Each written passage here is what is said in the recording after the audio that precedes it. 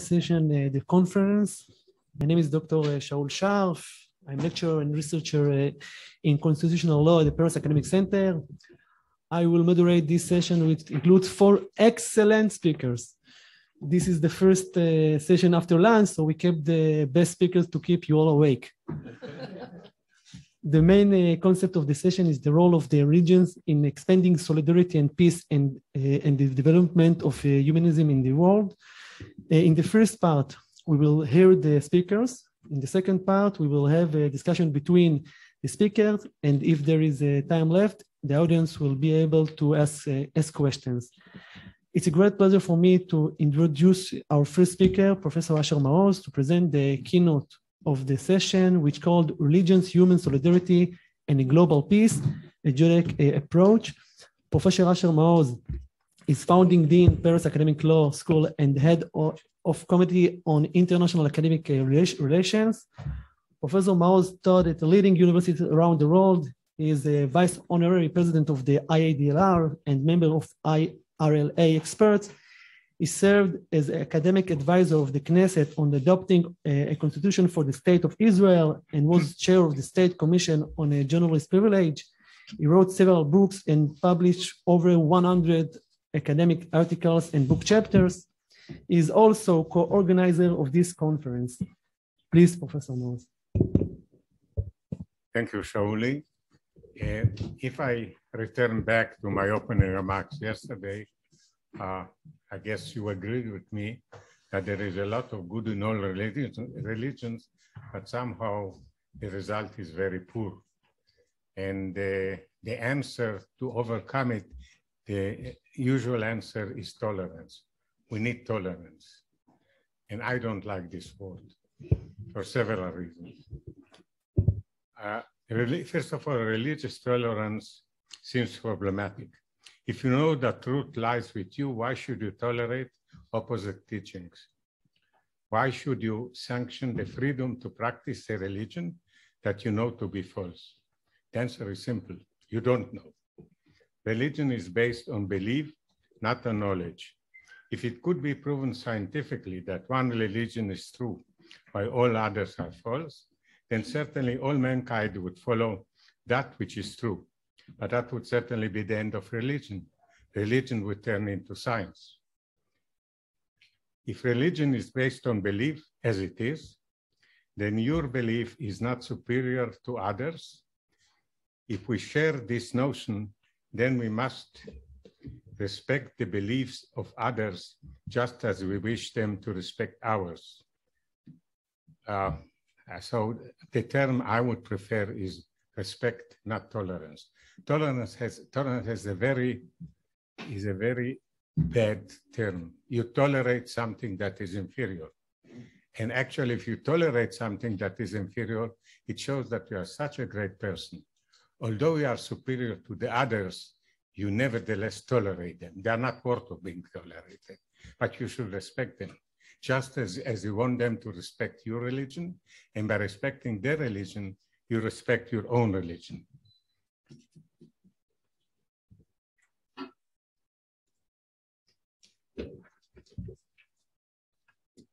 Okay, let me make a future point. Those who are less versed in their religion tend to be more extreme, as if to make up for the lack of knowledge or even of religiosity. Usually, it will be those who don't know their own religion that would tend to be zealots of their religion. It is therefore incumbent upon religious leaders to explore the noble ideologies of their religion and to restrain the zealots. Genuine religious leaders should abolish the misuse of religious teachings to enable hatred, violence, and desecration of human dignity. I would make a further point. We are all scared of that which we don't know. It is therefore crucial that we get to know each other's religion. Religious leaders should convene and work out understanding and common policies for a brighter future, and that's what a conference like ours does. In the remaining minutes, I would like to summarize the Jewish attitude to other religions, I would say in a nutshell. And I would suggest that it could be served as a model to other religions as well.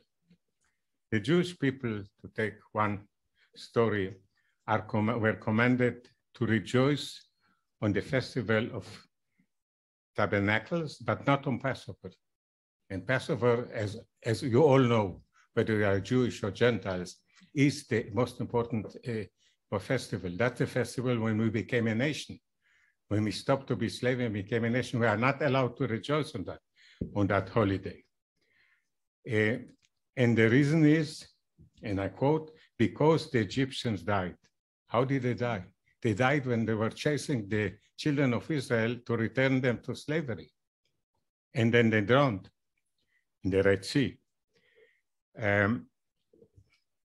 For the same reason, the full prayer of rejoicing, Hallel. How do you translate Hallel? You must know. Can I not be asked a question here? Okay. Okay. No, he knows much better than I do, at least in intent. And it is not recited on Passover save for the first day. And again, for you shall not rejoice in the downfall of your enemy, and your heart will not be made glad by his failure. There's another passage in the Talmud. After the Egyptians drowned in the sea and the children of Israel came out, they started singing.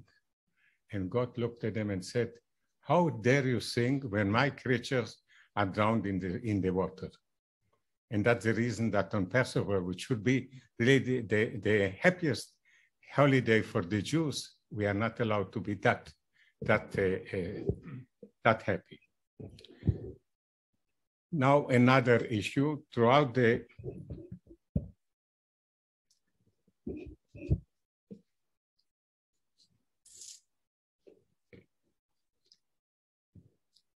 entire 7 days of the Festival of Tabernacles, 70 bullocks were sacrificed in the temple, and I quote, for the 70 nations. At that time, they believed there are only 70 nations, and maybe there were no more. Today, I don't know how many we have. In this context, the Talmud states, woe to the idol worshippers who have suffered a loss, but do not know what they have suffered, what they have lost. When the temple was standing, the altar could atone for them. And now, who will atone for them? I mean, look at all. You ruined our temple. It's not just our temple. You ruined your future, you ruined your destiny. This episode is typical of the Jewish attitude to non-Jews. It corresponds with the commandment to pray for the welfare, for the wealth of the nation where Jews live. It corresponds with the commandments to treat the stranger that sojourns with the Jewish people with love and full rights equal to the rights of the Jewish citizen. In a minute, I'll show you it's not equal, but you'll be surprised why. The reason being, for you were strangers in the land of Egypt. Maybe if God inflict of us to be slaves, it's because for us to have a memory, remember where it came from. And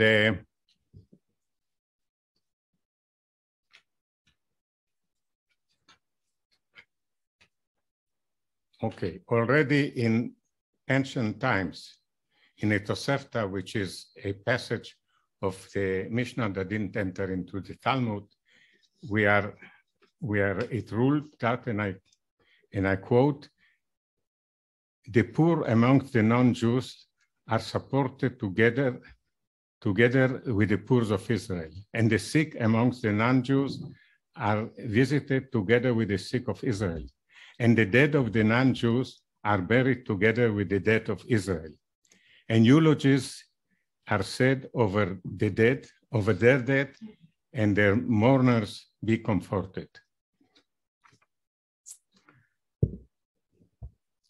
The most accurate statement of the Jewish attitude was voiced, in my opinion, by Prophet Micha, who said, all the nations may walk in the name of their gods. We will walk in the name of the Lord, our God, forever and ever. It is not just a matter of tolerance. It is not tolerance, it's respect. If Micha says you are allowed to follow your religion, if your religion was false, knowingly, he wouldn't have allowed it. You tolerate, you don't tolerate, you respect. In Judaic theology, the Lord seems to entertain, moreover, a dual character. He's the God of Israel, yet at the same time, he's the Lord of the universe. Accordingly, there are two sets of rules, one for the Jews, the other for the rest of the world. They were both given by one and the same God. Rabbi Joseph Albo, a leading religious philosopher in the Middle Ages, even admitted the existence of two divine Torahs. He didn't distinguish between them. At the same time, for different nations. There is one thing that Judaism demands from other religions, to respect the 7 Noahide commandments. Now, the 7 Noahide, by the way, out of the 7 Noahide commandments, there is a theory that appears in the Talmud that 5 were given already to Adam and Eve. And whether Adam or Noah, it were given to the human being when the Jewish people did not exist yet. Abraham was not born, and certainly not Jacob. These are the commandments that were given by God at the covenant of the rainbow following the flood. The covenant was made between God and every living creature of all flesh that is upon the earth, emphasizing God's promise that neither shall all flesh be cut off anymore by the waters of a flood, neither shall there anyone be a flood to destroy the earth. The 7 Noahide commandments are principles of basic moral characters, described by some philosophers as rules of natural law.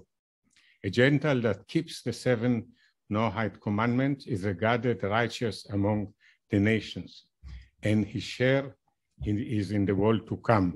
If a quote from Maimonides was referred to by Chief Rabbi Lau yesterday, Maimonides in his words says, "Whoever among the nations fulfills the 7 commandments to serve God belongs to the righteous among the nations and has a share in the world to come."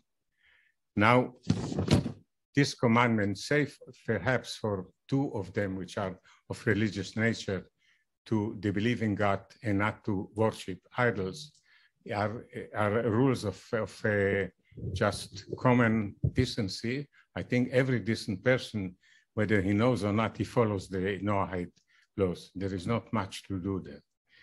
When can we Jews inherit the world to come? I will refer to the Mishnah, which is part of the Talmud, the more ancient part, and I'll quote Rabbi Eliezer. There is a difference between righteous Jews and righteous Gentiles. The Jews are not called righteous unless they observe the entire Torah. The righteous Gentiles, however, are called righteous because they observe the 7 Noahide laws. I guess you know how many commandments we have to observe, 613. So if there is a discrimination in Judaism, it's against the Jews. There is 613 vis-a-vis 7.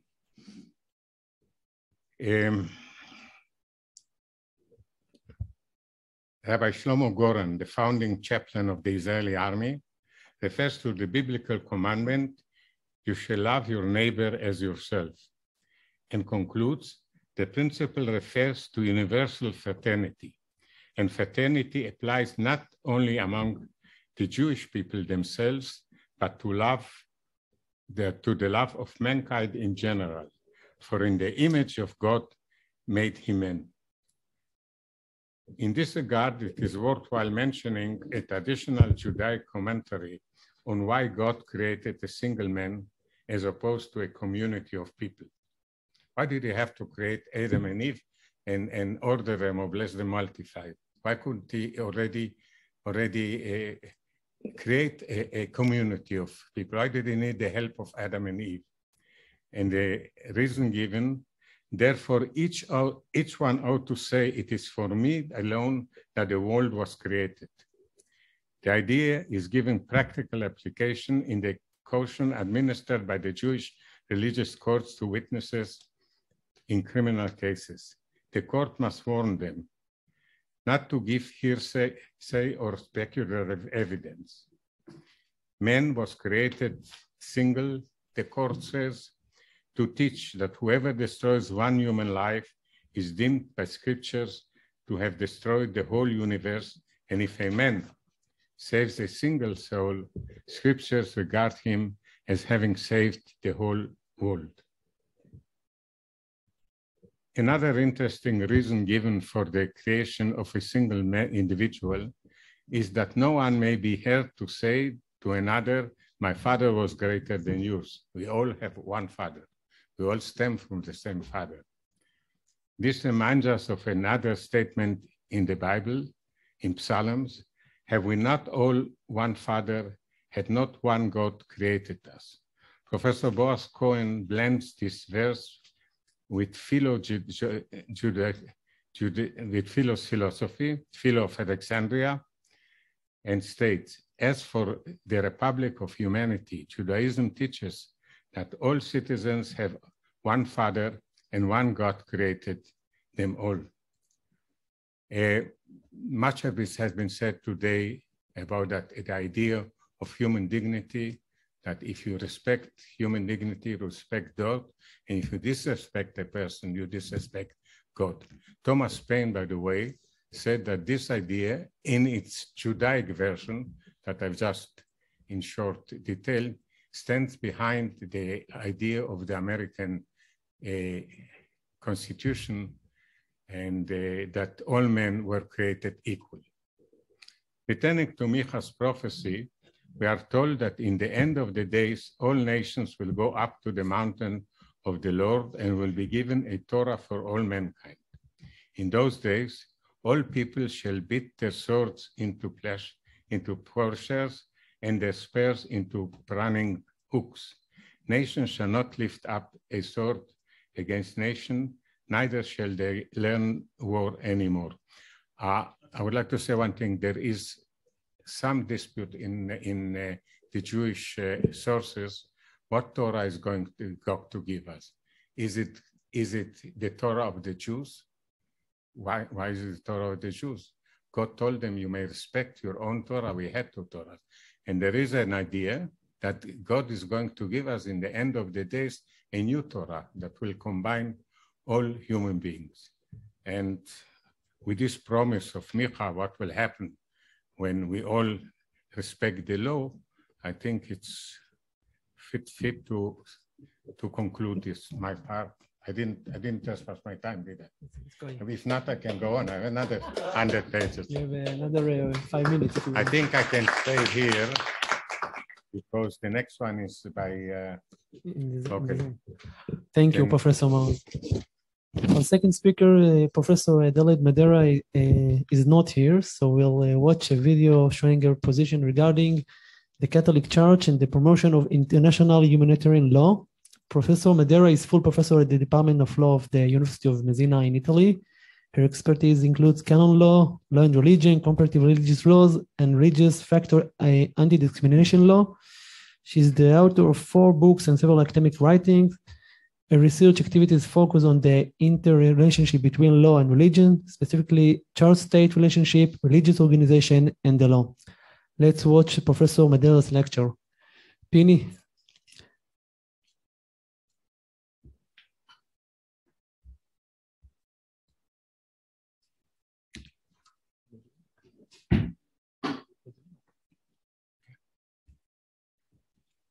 זה קטע ממאמר של איזה 100 עמודים בכתבי אנגלית.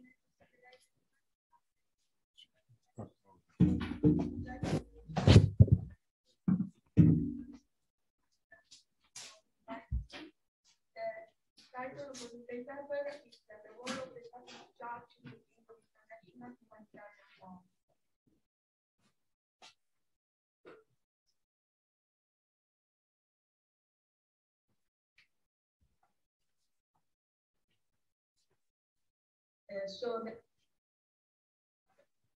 Hello, my name is Adelaide MADERA, and I would like to thank the organizers of this interesting meeting for inviting me. The title for the paper is The Role of the Catholic Church in the Field of International Humanitarian Law. So the interplay between religion and international humanitarian law has been defined as controversial and complex. Historical, the connection between religion and international law has relied on the traditional reasoning of the just war. Also, historically, religion has been a divisive factor which has been used to justify war, discrimination, and persecution. Thus, the crucial question is whether and to what extent religion has a place in modern international humanitarian law, in the pursuit of the creation of a culture of values. There is little doubt that the implementation of humanitarian law is facing new challenges because of multiple factors such as disrespect and distrust by non-state armed groups or state reluctance to enforce its provisions. Thus, new strategical approaches are required to promote compliance with humanitarian laws. Commentators have well documented that compliance with humanitarian law of parties more directly involved in armed conflict is a matter of degree, varying with the circumstances of the case, and that urged a more active role of religious communities. Actually, religious leaders can be game changers in the implementation of humanitarian law because of their influence on their faith communities, where they are considered as authoritative voices because of tradition and charisma.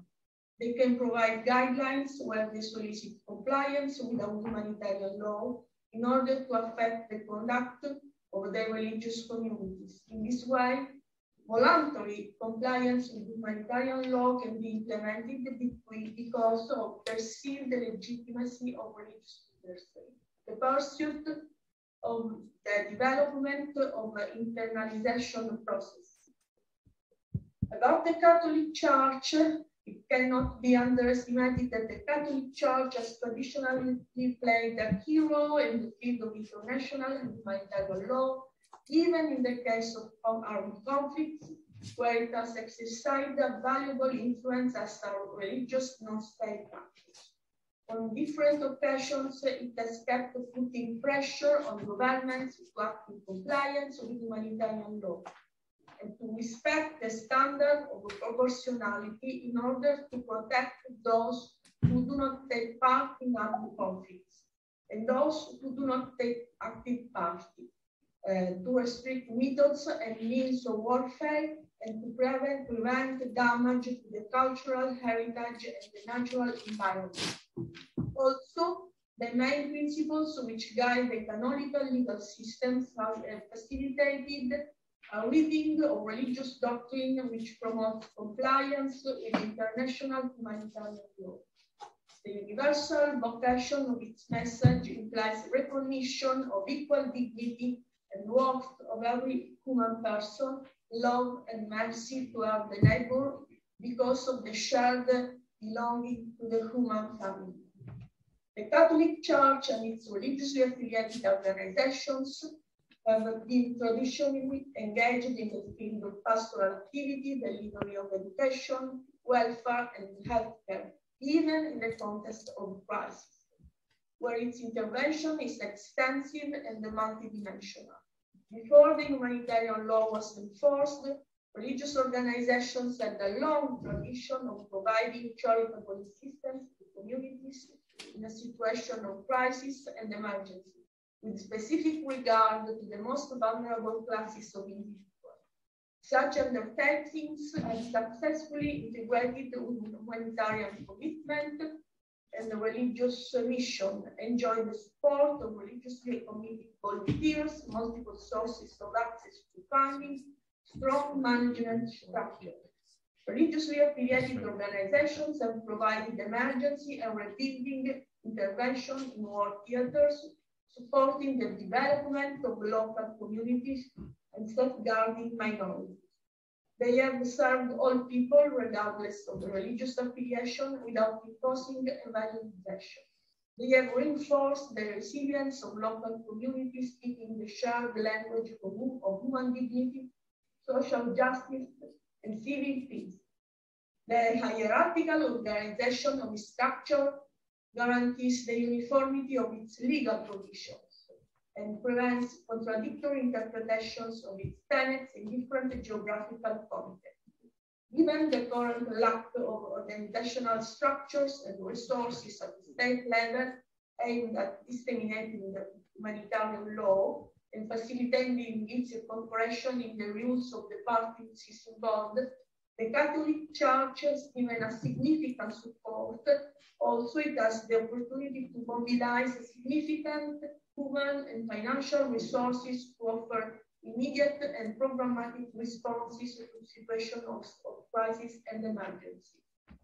As an example, in Myanmar, Catholic clerics living in rural areas affected by war had the opportunity to negotiate the evacuation of civilians from the war theater with conflicting parties. The Catholic Church has a double channel to act in the international field. Not only does it perform its humanitarian activity through its organizations, but also through its institutional presence, the Holy See endowed with international personality, which gives it the possibility to participate in humanitarian diplomacy. So since the pontificate of Paul VI, the Holy See has played a significant role in the international community. Until the Second Council Vatican, Catholic doctrine supported the idea of the legitimacy of war when it was aimed to protect the common good.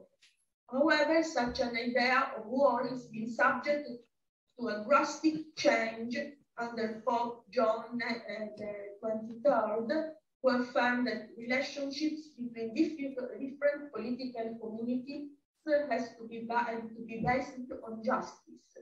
Furthermore, since the development of sophisticated modern weapons, the Church has gradually abandoned the doctrine of the fair war as a means of legitimate defense, and it has justified humanitarian intervention only when it is necessary as an extreme solution. So in the Catechism of the Catholic Church, the permanent validity of the moral law during armed conflict has been strongly reiterated. So the Holy See has given a strong contribution to the dissemination of the humanitarian law. We cannot underestimate the key role of the Catholic Church in the formation of Catholic military chaplains in international humanitarian law, within its members of the International Conference of the Red Cross and Red Crescent. So the formation of military chaplains has a pivotal role in the interpretation of humanitarian law. John Paul II, in his message to the participants to the first international course for the formation of Catholic military chaplains in humanitarian law, defined humanitarian law not only as a juridical code, but also as an ethical code. He relied on the traditional Christian view of man, inspired the tendency to mitigate the traditional ferocity of war. So the Catholic Church, as I said before, reiterated its commitment to prevent the use of arms in the Catechism of the Catholic Church, but where it reiterated the permanent validity of the moral law during armed conflict, but also we cannot underestimate that it reiterated its commitment to prevent the use of scientific arms in space, as well as manifesting its opposition to autonomous weapons. Recently, Pope Francis, with regard to Protocol Additional 2nd on the protection of victims of non-international armed conflict, underlined certain omissions and hesitation. He emphasized the need, even in the theaters of war, for a change of heart, an opening to God and one's neighbor, that would encourage people to overcome their indifference and to experience solidarity as a moral virtue and a social attitude capable of inspiring a commitment on behalf of suffering individuals. He also emphasized the contribution individual believers can offer where humanitarian law presents reputation and omission. And he also expressed hope that humanitarian organizations act in accordance with principles of humanity, impartiality, neutrality, and autonomy. So he underlined that the individual consciences may be able to acknowledge that the moral duty to respect and protect the dignity of every human person in every circumstance. Thus, the Pope Awards catalyzed attention on the powerful role of religious actors and playing the implementation of humanitarian law. Finally, the Catholic Church has demonstrated its ability to open channels of dialogue with the government and other religious communities, with a view to establishing a common ground where shared goals are concerned. There, the next step should be the development of strong synergic partnerships between religious and state actors, other secular or interfaith non-governmental organizations to implement the delivery of humanitarian assistance. Such a cooperation raises new issues concerning accountability, public monitoring, professionalizations of service. However, coordination of action would improve the effectiveness of a humanitarian response, cope with fragmentation, and promote mutual trust.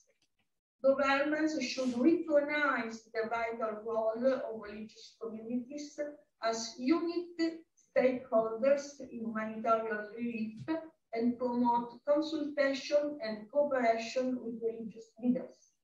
As an emblematic example, recently a partnership between a Catholic organization, the Federation of Italian Evangelical Churches and the Valdesian Church has been established to promote a humanitarian project aimed at facilitating the opening of humanitarian corridors to evacuate vulnerable individuals from a war environment. So the Catholic Church has traditionally been a driving force in the implementation of international humanitarian law. According to Pope Francis, the abolitionist war is the goal that all men should pursue. Conflict, in fact, emphasized dissipation of resources which could be used for the promotion of peace and integral human development. However, in the meantime, he has encouraged every effort aimed at humanizing conflict and mitigating its impact. Indeed, humanitarian law has done a lot to reduce the negative implication of war. However, the widespread of information coming from theaters of war enhances the risk of a relativization of the seriousness of such a situation and of a globalization of indifference. In this framework, the role of the humanitarian organizations, both religious and secular, should play in the framework of humanitarian law is the protection of victims of armed and non-armed conflicts, and this is an extremely important role. Francis solicits such charitable organizations to comply with the principles of humanity, neutrality, impartiality, and independence. Coherence with these values is extremely important when humanitarian organizations develop their action in areas of potential religious influence conflict, where religion is an extremely divisive issue and increases the risk of extremism and fanatism. However, the Catholic teaching emphasizes that juridical and technical skills should proceed in harmony with the spiritual guidance, as well as with the development of a culture of dialogue and peace in the pursuit of a genuine justice. Thank you very much. Thank you.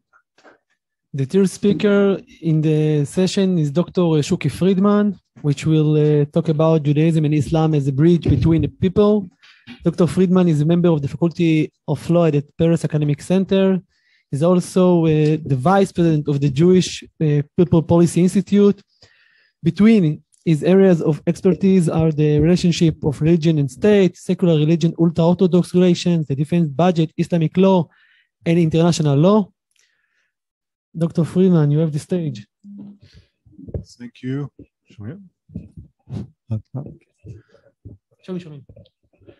Thank you, Dr. Sharff. Thank you for organizing Asher, one of the other partners for organizing this conference, which is very impressive and interesting, and also raising hope that we succeed. And one day the religions will become a bridge and a source for relief and hope, and not a source of confront and wars. And I want to take my few minutes to talk about this issue. With your permission, we'll start with some personal background, not the one that Shaul described, professional one, but how did I got to the academic field I've delved into as a PhD candidate.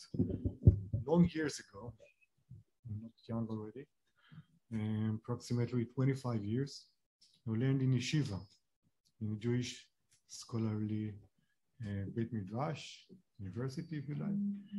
And then I've been qualified as a rabbi by the chief rabbinate of Israel, by the father of Rabbi Lau, you've just seen here yesterday. And then I went, I joined to the academic, learned also Islam and the Middle East studies with law.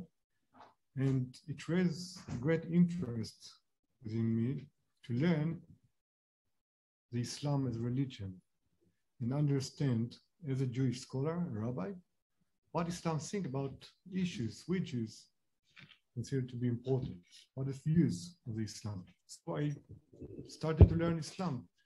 And my dissertation is focusing on public law in Islam, which means trying to understand the perspective of Islam on state and regime, and how to legalize or constitutionalize the state.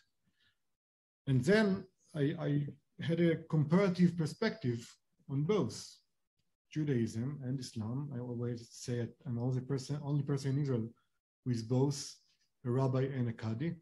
I'm not really a Qadi, but I'm really a rabbi. And I started to think also, because I live here in Israel, suffering from rockets from the south and from the north, and fighting within the state of Israel. How can we think on Judaism and Islam and Jews and Muslims here in Israel, not as a source for more confronts and more wars, and a major cause, not the only cause, but the major cause for the wars internally and externally against Israel and within Israel, but as a potential for relief and a potential for building a bridge between the two people. And I will try now to give you a very short and low resolution perspective of the two religions on the points where I see the risks, but then on the points I see the potential to give us a hope that this, what looks to be enemies, might be also a potential to bridge the gaps we are suffering here within the Israeli society and in the region. In both religions, peace. Islam is peace in a way. In both religions, the world. Peace is important. You know, the name of God in both religions is peace. And we bless each other with peace. So how come that we are fighting for so many years? And there is a perception in Israel, sort of a misperception of the history of Jews within the Islamic State. It was very peaceful history, unlike with the Jews under the cross. And it's misperception, unfortunately, as Mark Cohen shows in his book. And the truth is that Jews under Islamic regime in different places around the region suffered also, in some cases prosper, and there have been a great relationship, but in other cases suffered also from being Jews under sort of a cruel regimes and cruel monarchs that tried to eliminate or tried to restrict the place of Jews and the right of Jews along the history. Having said that, in history as well, there are many points and very many terms where Jews and Muslims as religions have a great intersection and dialogue. And I can give you, I had a full course in Bar-Ilan University on teaching how Islam influenced Judaism and Judaism influenced Islam. So there are many cases where Jewish scholars have discussions and dialogue on religious issues with Islamic scholars, Muslim scholars, and we'll see it in the next panel, I think, right? There will be a kind of sort of a interreligious dialogue. So in the past, there are points for hope, but also points for or some sources of pain. But now let's look at the present. The main risks within the two religions in the treatment to each other is the three components of the religions being holistic religions, legal religions, and with a messianic horizon that excludes the other. The being holistic religions means two of the religions, Islam and Judaism, are the only legal holistic religions in the world. Islam has the ambition to organize all reality, and the same is Judaism. And therefore, it seems like there is inevitable confrontation or clash between the religions. And for the future, the horizon that these two religions show to believers is a global rule of each other. Jews, as Asher mentioned, in a way, look to a future where the non-Jews, the Gentiles, will keep the 7 commandments, but still the chosen people will be the Jews. In this day, God will rule the earth, but Jews will be in the center. Islam is the same, but for Muslims. So there is a confrontation today and the future. So what is a source for hope? Come on, Charlie. 5 minutes, okay. What is the hope? I think the hope is within the similarities, huge similarities between the two religions, and we'll quickly go through some of the major points. First of all, theology. Again, as a student of Islam, it was amazing to figure out how close we are when talking about theology. I think it's then I learned the Rambam, the great philosopher of the Jewish thought, when I've been to yeshiva, and he mentioned many of the Muslim scholars and theologists and adopted some of the doctrines. Why? Because it's very similar. The exclusion of any other gods, Musharakon, Shituf, and the belief in one God is a core belief in the two religions, and therefore it's, in a way, the way the two religions might promote the same religious vision for the world. The second point is in the divine physics. The way Islam and Judaism describe God's worlds in Kabbalah and in Islamic writings about God's way of ruling the world is quite similar. And they elaborate a lot, but believe me, it's quite looks like same people wrote the same things. I have a trick. I'm going to teach it. I give the students two texts. One is Islamic and one is Jewish, without recognizing them. They never figure out who wrote what, because it's the same, practically the same. Talking about being a legal religions, we are the same. Islam has Sharia, Islamic law. We have Halakha, the Jewish law, but it's organized in quite the same way, practically, theologically, and in a way that it's a legal system, enable or force people to live in a certain track by the law, bind by the law. And in this perspective, Islam and Judaism are the only halachic, only legal religions in the world. And in details and in many other perspectives, there are similarities. And again, we can elaborate a lot, but there are similarities between what the Jewish God command Jews to do and what the Islamic God command Jews to do, which are the same. Furthermore, we could go to the texts. Islam adopted the Bible. The roots of Islam go to the same father, like you've mentioned around the day. So the prophets, except of Jesus and Muhammad, who is Khatam al-Anbiya, the last prophet, are the same prophets for the Jews and for the Muslims, the same people. And finally,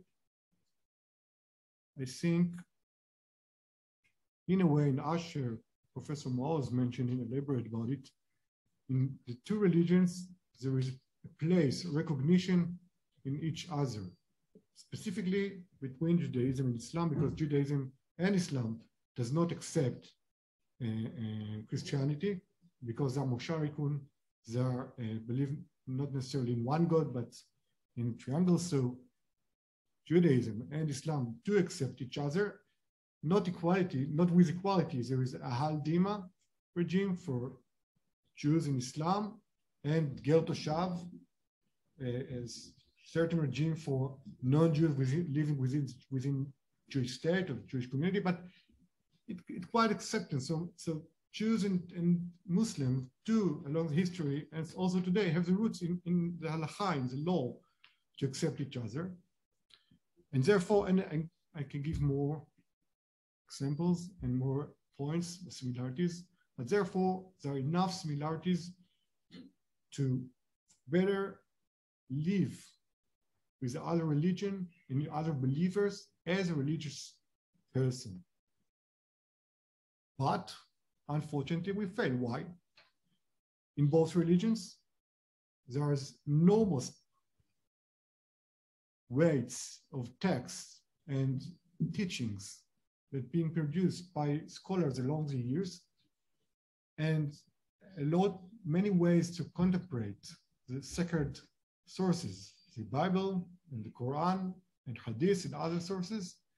And it seems the question is, as Rabbi Jonathan Sachs pointed in a few of his writings, is what you emphasize and what you leave out.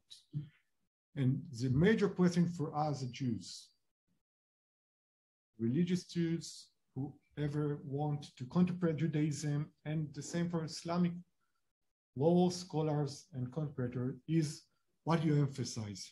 Where do you put your focus, and what you raise, which texts you raise and which are you throw out or give up. And therefore, if we successfully, first of all, made scholars from two sides of Islam and Judaism choose to emphasize, contemplate in a certain way that enable us to live together, there will be a chance to use religions as a bridge. If the scholars of two religions choose the other extreme way, we will fight for the end of the days. And finally, I think it's a matter of also an education. The notions we have described very shortly here is not very common. To the most of the Jews, Islam is the enemy. To the most of the Muslims, Jews are the enemy. And most of the people in two sides do not have an idea about the other. If we successfully manage to educate people that there are many similarities and potential to dialogue on religious base, I think we might make the religions a bridge here within the State of Israel and in the region. Thank you. Thank you, Dr. Friedman. The fourth speaker, the last but not the least, is Professor Elizabeth Clark, which will talk about human dignity, religious difference, and building a culture of peace. Professor Clark is Associate Director, Center for Law and Religious Studies from Brigham Young University.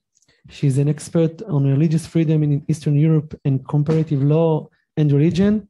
She wrote over 40 chapters and articles and edited several books on comparative and US law, religion issues, and religions in post-communist Europe, including co-editing religion during the Russian-Ukrainian conflict. Please, Professor Clark.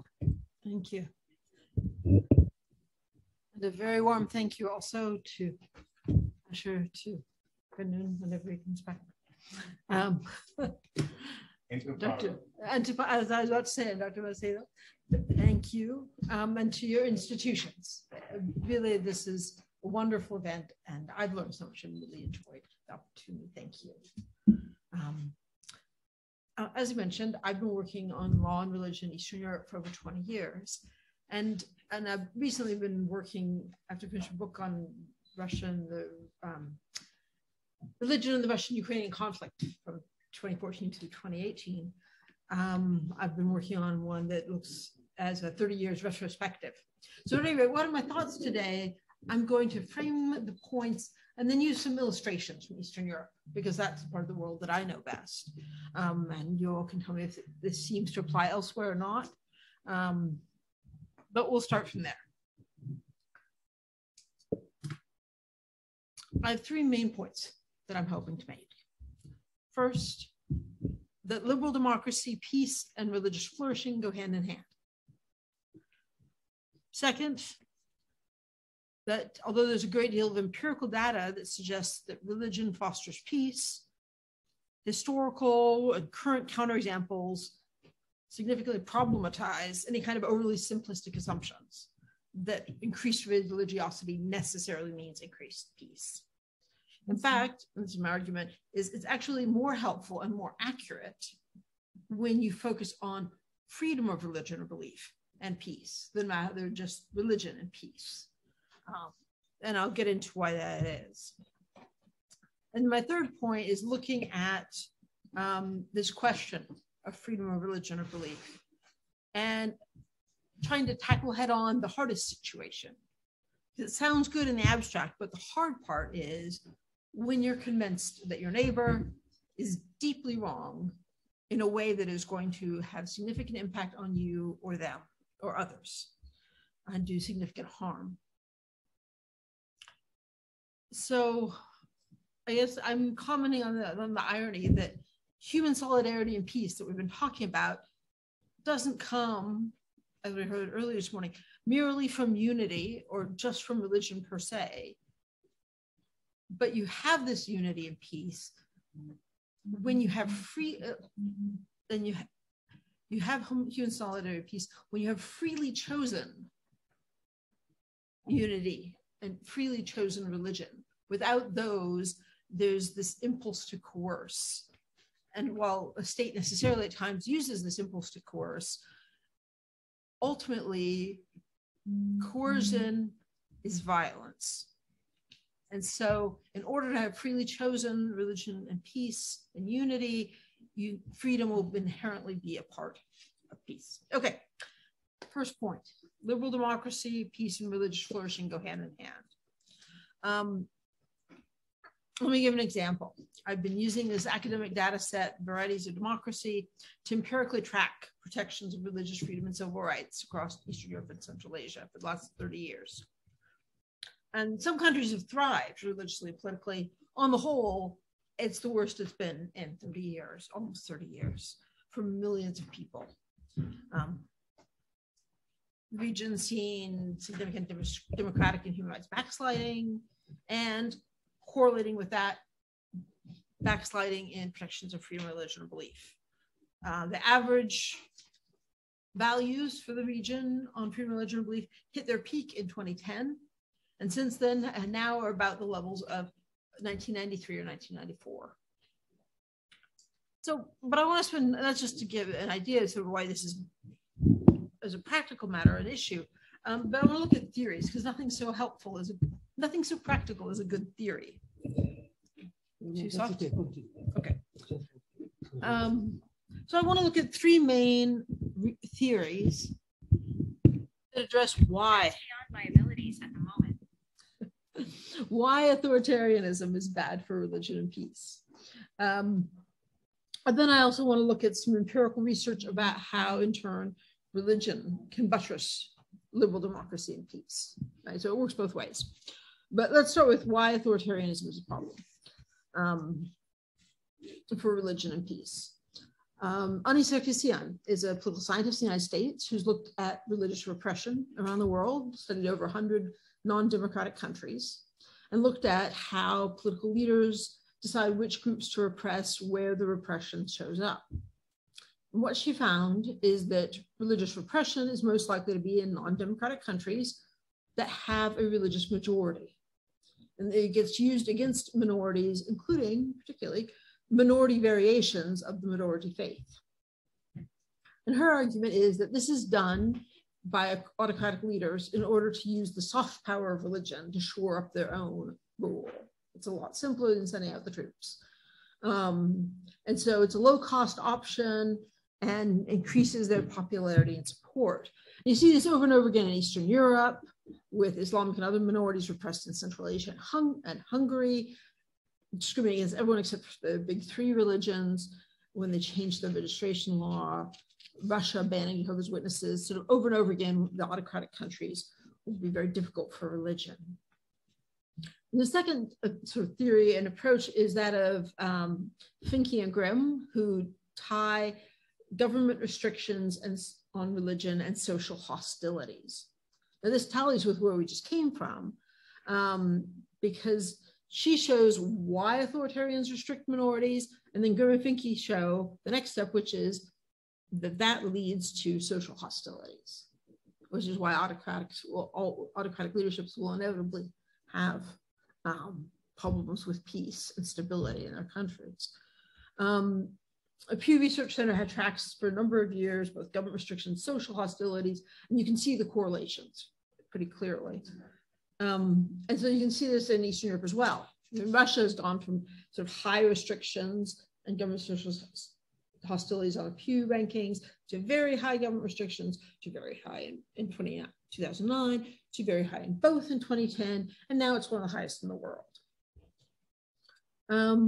And so the third major theory that's helpful about looking at why authoritarian leaders are so problematic for peace as well as for religion is the democratic peace theory. This is the idea that democracies are significantly less likely to engage in armed conflict with other democracies. Okay, this has been widely shown. Different people have arguments about why it's the case, but it seems quite clear. And sadly, we have a prime example of it in the last few months, where a non-democracy invaded a democracy with enormous human collateral, over 6 million citizens who have fled. There's also additional reasons that liberal democracy and religion and peace go hand in hand. And I'm going to look at that more now from how religion and peace, freely chosen, buttresses liberal democracy, that this is a virtuous cycle where they can help each other. I just finished an article sort of going through in extensive detail documented pro-social benefits from religion. And so some of this comes from that. some of it's political theory, some of it's empirical research. Political philosophers explain that religion buttresses liberal democracy through several ways. One is the idea of social capital. We heard some about this morning, right? This idea that the active citizens are more civically active, they're positive about the community, they're more likely to vote, to volunteer, including in non-religious causes, to talk to their neighbors, to give to charity. They build this reservoir of reciprocity, trustworthiness that help facilitate trade, community life. Robert Putnam, who's sort of the father of social capital studies, has argued that faith communities in which people worship together are arguably the single most important repository of social capital in America. And in America, it also comprises half of all personal philanthropy and volunteering. And I know that the US is a little bit of an outlier on this question of personal philanthropy, but social capital points equally apply elsewhere. So religious communities help people acquire values and skills that they can use to participate in politics effectively. Religion also, and we heard this morning from Dr. Diop, provides a reservoir of social norms and deep commitment that it's not, that we bring to the table. In many cases, these are democratic norms such as tolerance, reflective thinking, generosity, altruism, law-abidingness, and reverence, seeing there's more here than oneself. Religious difference provides a model for democratic citizens of how do we disagree agreeably at its best. Religious beliefs can also compensate for the neutrality of modern liberalism to notions of the good life. I mean, that's an inherent part of modern liberalism, is that there is no commitment to a single good, but religion comes and can provide the goods and the sense of value, sense of community, that civic engagement that liberal democracies need to flourish. Really what they're doing is they're giving this thick component to social life and combating the atomization of modern liberal state. I heard this morning also about the epidemic of loneliness. Giving these values not only holds people together, but also holds generations together, because it's a vehicle for intergenerational transfer of social norms. Religion also has a direct impact on peace and human solidarity, right? I've been talking about how it buttresses liberal democracy, but directly on peace, religions have served as mediating institutions, checks on state power, providing a voice to challenge reigning social norms. Studies show that religions associated with the majority of nonviolent campaigns for political change has played a role in over half of the democratic movements, at least during the time of that particular study. Religious organizations and individuals play a role in mediating an end to conflicts, contributing to transitional justice. We're involved in 8 out of 10 truth commissions set up by countries. And religious disengagement is correlated with increased racial and ethnic intolerance and movement away from the political middle. Brief example, Ukraine, religious freedom has been very open, religion has flourished, and you saw this starting with like the Euromaidan, where clergy would come together as a unifying force in the country to pray together to support national unity. Particularly after the invasion of 2014, you've seen religious civil society flourish. Mobilizing to assist with helping soldiers, helping wounded, helping non-combatants and displaced persons. So we've got liberal democracy, religious freedom, and peace going hand in hand.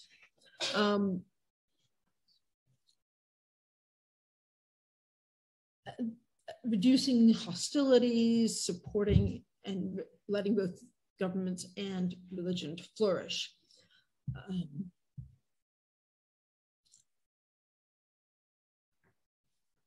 And religions contribute to peace. But in some, as you probably realize, it's not entirely that simple.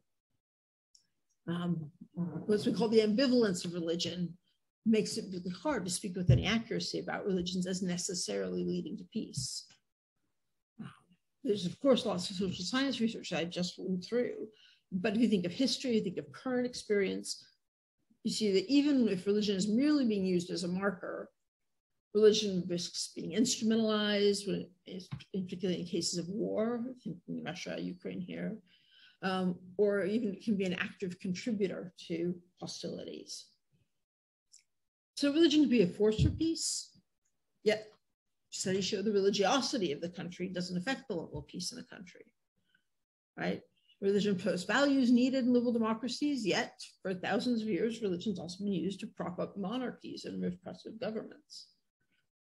Variations of the same belief can promote liberal democracy or pro-social beliefs, while other members of the same faith may oppose them, right? So we've got a problem here.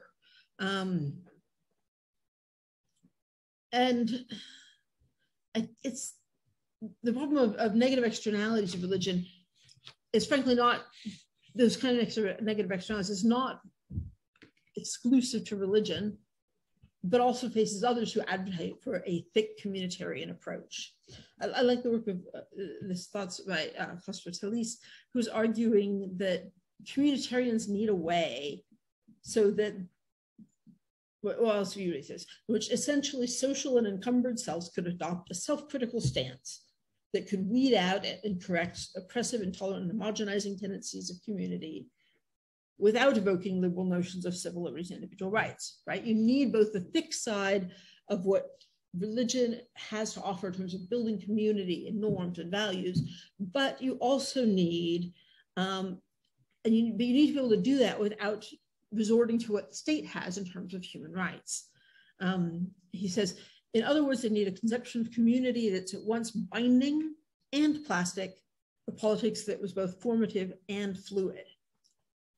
And so for religion, this kind of opportunity to have a self-critical stance to weed out oppressive aspects or intolerant aspects of the community is only found with religious freedom, not just religion alone. So when religion's in a legal regime that ensures exit rights and minimizes restrictions on religious freedom, religion can be unifying and binding and plastic and so forth. And so that's my second point. It's really that religious freedom is a much more helpful category for thinking about religion and peace than just religion by itself. There's not as much empirical work done, but there is quite a bit, and it's fascinating. Religion is most closely associated with war, terrorism, lack of democracy, and repression of other beliefs in countries that are themselves religiously unfree. Right? They don't have religious freedom. It will not be doing good things in the community. Religions that can operate freely and that choose to endorse religious freedom are more likely to serve as, this is all empirical evidence here I'm citing, are more likely to serve as mediators in conflict situations. Countries with lower levels of government restrictions have fewer hostilities, higher levels of individual well-being. Religious freedom often shows up as a bundled right with other civil rights, political stability, economic goods, education of women, lots of things. Because I think what's underlying this is that religion can't offer the social goods it has to offer except when people choose to do so freely. When people can choose their faith freely, then religion can flourish and bless society. Ukraine's a great example as well. They've had a very good track record on religious freedom for many years. And this has expanded the pool of people who care about their country and can contribute to it. Obviously, as you know, it currently has a Jewish president, has a Greek Catholic prime minister right now. It's also previously had a speaker of parliament, an acting president for a time, who was a Protestant. And they've had another Jewish prime minister. And this has all been completely unremarkable. It's because of the level of freedom for religion in that country. But as you also see in Ukraine, protecting freedom of religion belief, as stable as it may help your country to become, it may not protect you from an authoritarian neighbor who does not protect freedom of religion belief. And this moves into my final point, which is that freedom of religion belief is hardest to maintain when you're convinced your neighbor is deeply wrong in a way that has significant impact on you or them, temporal or spiritual. See this in places like Azerbaijan or Central Asia, where there's worries about minority Muslims in particular, or of conversion.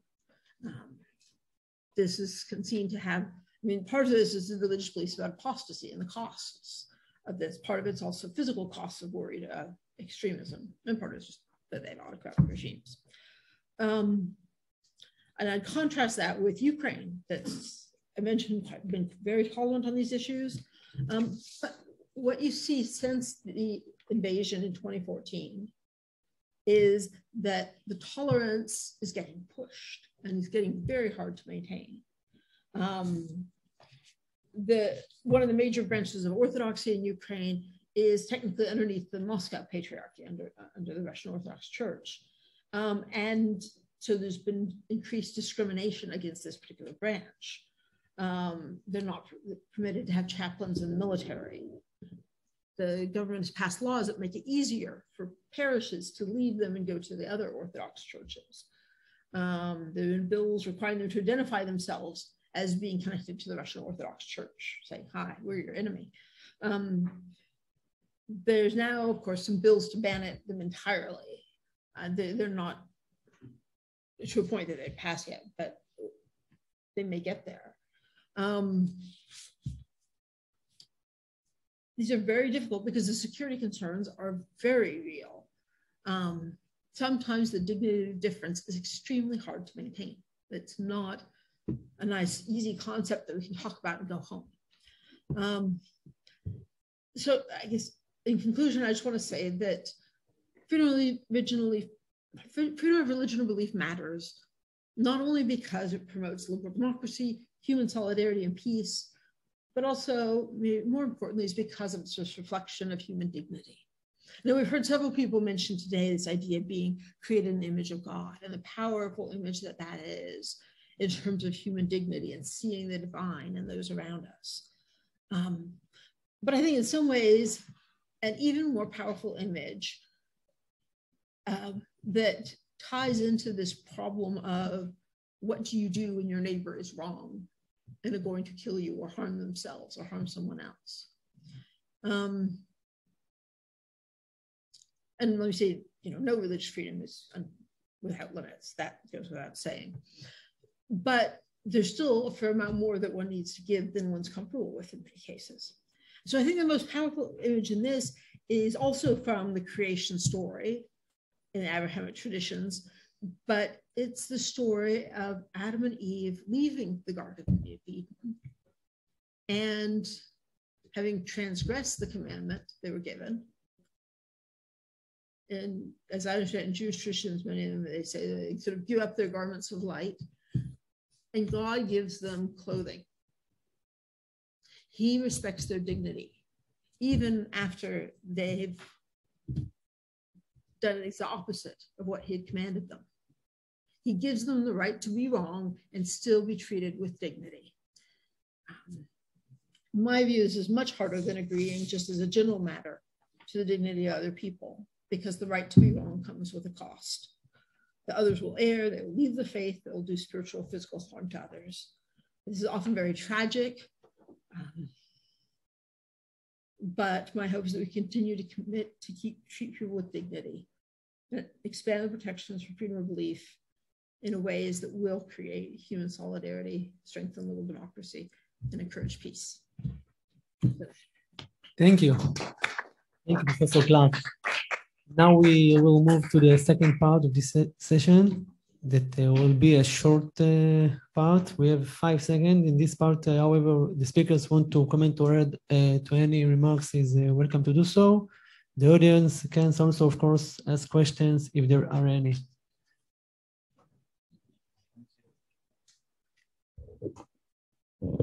I just want to make a short remark and thank Professor MAOZ for his keynote speech. He mentioned in the final remarks of his talk the sentence of the US Declaration of Independence, all the men are created equal, which has a particular history that few people know. That sentence was invented by an Italian, which, by the way, was not Catholic. Okay.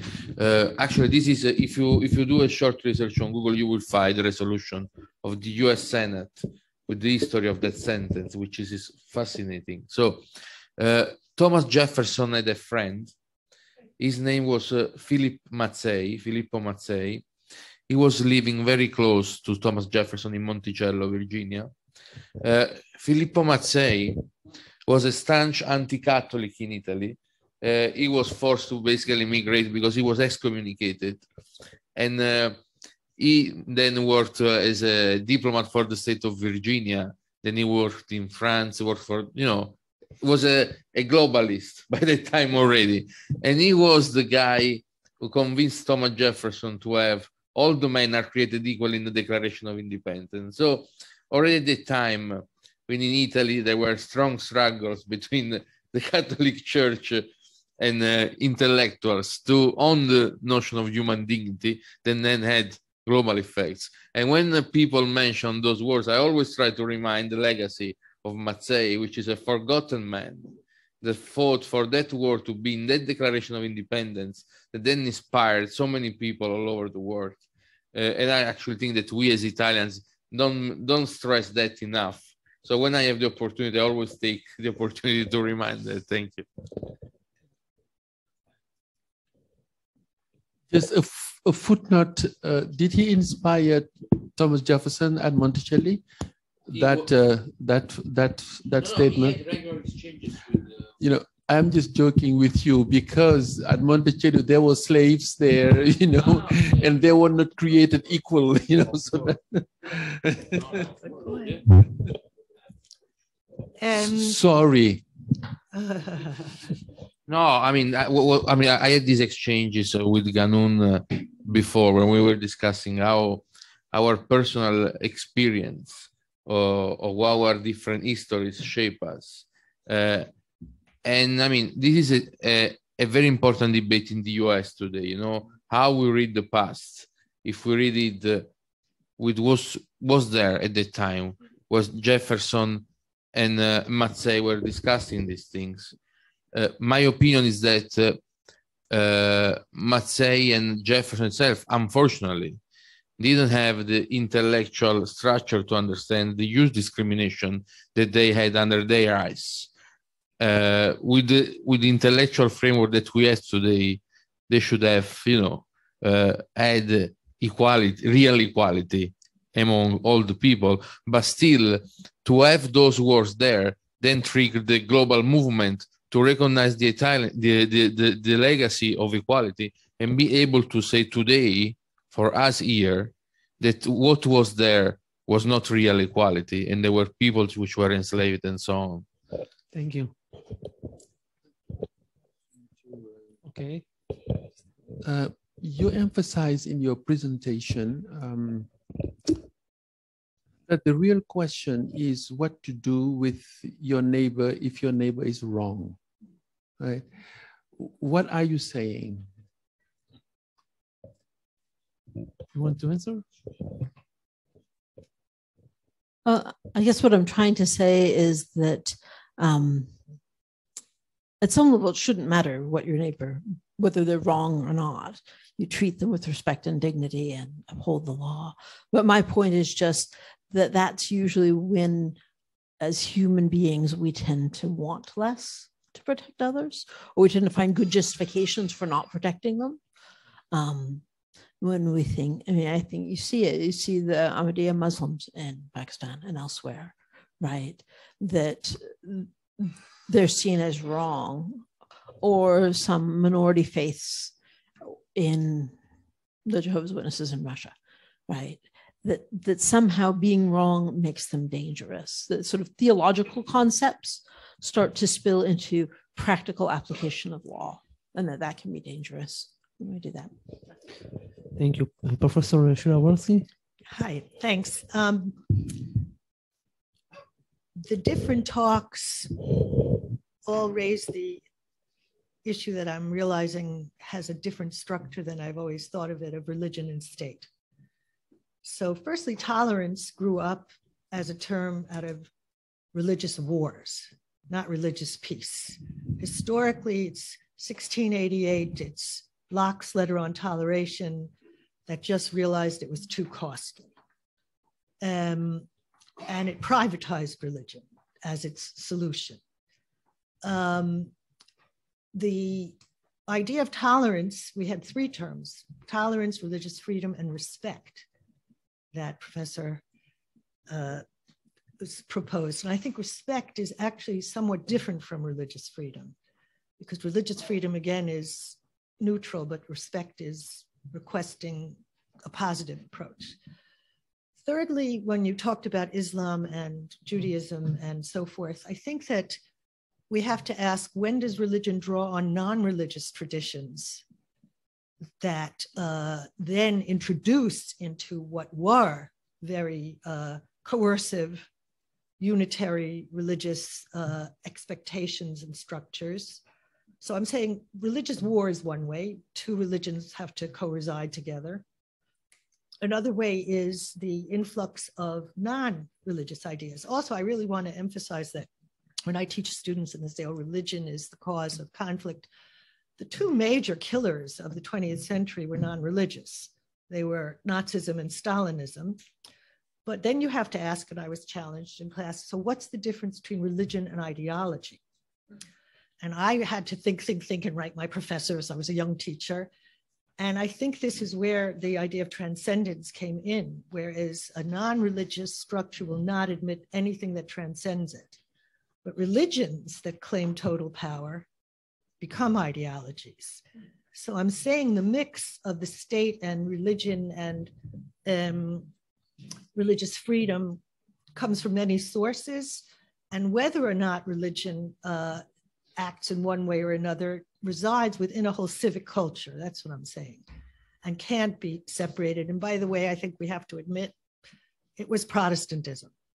It was Protestantism that introduced, through the privatization and individualization, I'm not Protestant, okay, of conscience, that, which could be taken from, Locke is full of biblical references, but it's not strictly one religious tradition that suddenly discovered, oh, we have respect for others. Thank you. I would like to thank all the speakers for the interesting presentation. Thanks also for the good remarks. I wish you a fascinating conference later today and tomorrow. Thank you all. Teaching at Yale. So what's the difference? Why is religion different?